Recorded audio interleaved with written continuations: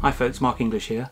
Here is the second of my Confessions of a Paranormal Investigator column that I wrote a few years back. And it's all about possession. Now imagine a brilliant white light. Okay. Now imagine that brilliant white light is passing through your body and onto the person next to you. Right, with you so far? I think. I'm sure this ritual is very familiar with people who have attended a paranormal investigation, and to some it's a necessary routine at the start of an investigation.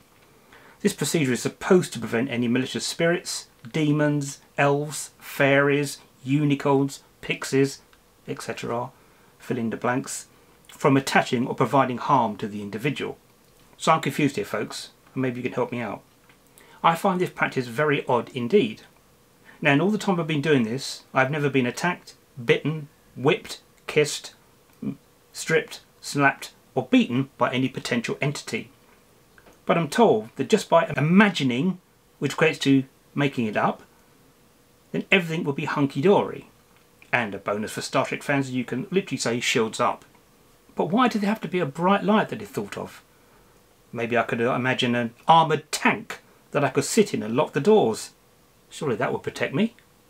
Or maybe a suit of armour would do the trick. As I've often said, I think people get carried away about what spirit can allegedly do, what I like to call the snowball effect. And is no doubt a throwback to centuries of old superstitious dogma that has embedded itself in our culture.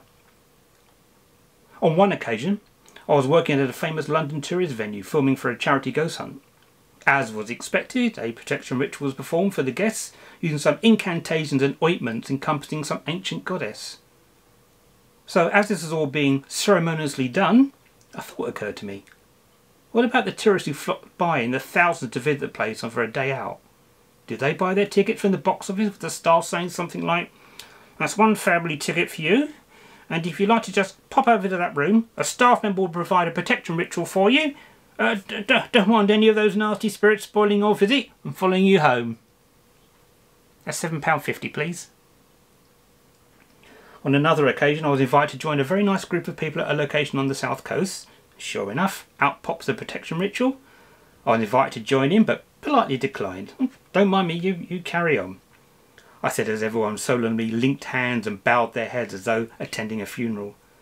I watched quietly as two girls in the team started to get that most troublesome of habits, the giggles. The group pressed on with more of the "feel the light pass around the circle," and the ladies did their best to prevent their chortles splurting out into the proceedings. Now, if you believe in this stuff, and I'm sure many do, that's fine, and who am I to tell you otherwise? I'm always open to new ways of experiments on vigils, so here's what I'll do folks. On the next investigation I'm going to forge ahead and imagine my armoured tank equipped and ready for spiritual protection